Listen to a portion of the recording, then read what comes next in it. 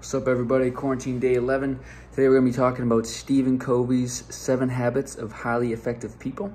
We're going to define what a habit is, how many habits are there, and we're going to be talking about the first one today. So let's kind of get started. What is a habit?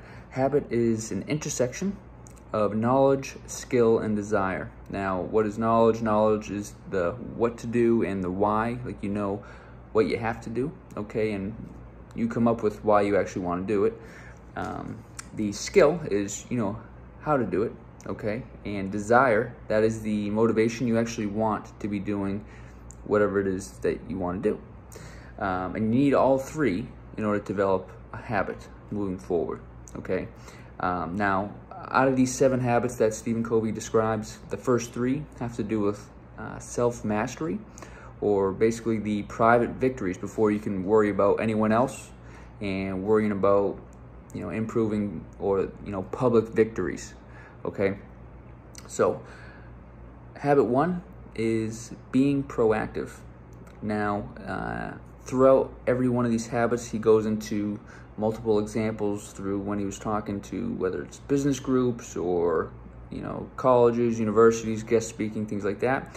And one of these, he talked about a stimulus and response kind of narrative, where he talked about a Nazi camp survivor who basically had the stimulus of, hey, I'm in a Nazi camp, and he decided how he was going to respond to the situation. And how he responded was, you know, through his attitude, he inspired the remainder of the prisoners that were in his cell, and even some of the guards that were in, you know, pretty much overseeing his cell. And he eventually did survive, which ended up being a good story.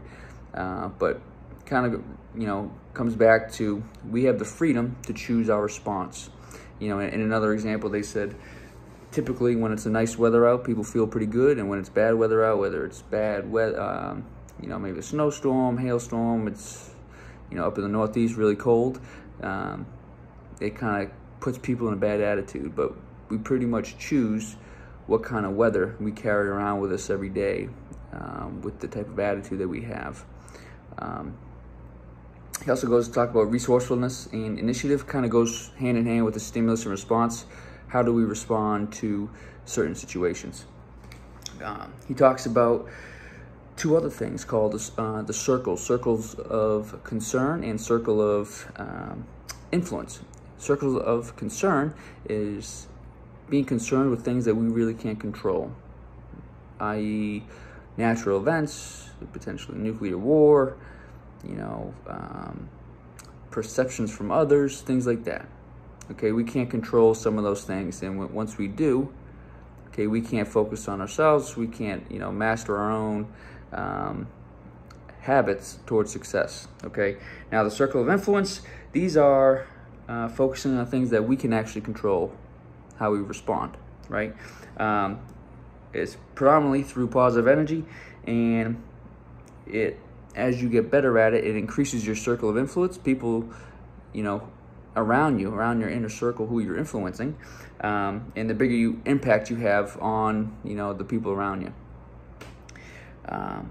He also talks about the haves and the bees, differentiating between, I'll give you an example to kind of better explain it. Someone might say, if only I had a college degree, I would be successful. Or if only my boss had given me this position.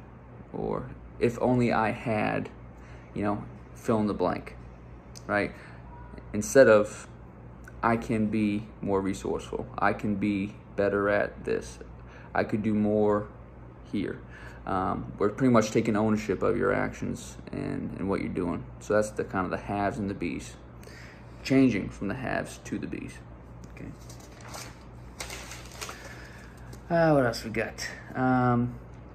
Making and keeping commitments. Okay, so this is like a huge part of this first habit of being proactive. If we can't make these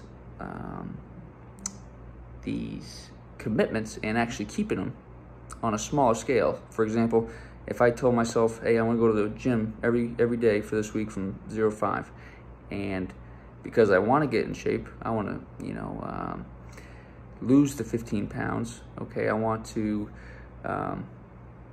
make the positive steps towards a healthier lifestyle. And if I can't do those smaller things, I can't make that big of an impact down the road and master habits 2 through 7. Okay, so these making and keeping commitments and making little victories every single day kind of build that confidence, one, in yourself, but it also it's the foundation of character growth within highly effective people. He talks about direct, indirect, and no control behavior. So direct would be our own behavior, how we control it. Indirect is other people's behavior, and no control, can't do anything about. And for you guys, kind of moving forward, we'll kind of wrap this up a little bit. In exercise, I want you to pick a problem at your work or in your personal life and determine if it's a direct problem, an indirect problem, or no control. Okay, so again, you are finding whether a problem, whether it's in your personal life, whether it be marriage or your healthy lifestyle, or at work, whether it's a gossip or confrontation with any bosses or any issues going on at work, and decide, one, whether it's a direct issue, an indirect issue, or no control issue. Okay, and identify the first step you can do to in your circle of influence. Okay, and again, that circle of influence is stuff that you can control. Okay, and all your energy is focused on that stuff that you can control. And so take that first step to figure out what that step is going to be to solve that issue, and take that step. Okay, so give me a comment, let me know what in a brief, you don't need to be dropping names, what that issue was, how you went about fixing that issue. And stay tuned for the following week. We'll try to do a habit, 7 days straight. Well, not 7 days straight, but 7 successive Sundays, where we talk about each habit and detail it, go into summary a little bit more. And if you guys want to read along or whatever, download the book on Kindle. I think it was like $5 to $10, and it's very good. It kind of humbles you. It brings you back to square one. Makes you really think what you're actually focused on in your life, whether it's career goals, even from job all the way down to the smallest things in life. And it makes you think, and it makes you want to change and get better every day. So I challenge you to do that. Give me a shout if you got any questions, and hopefully you guys have a good night.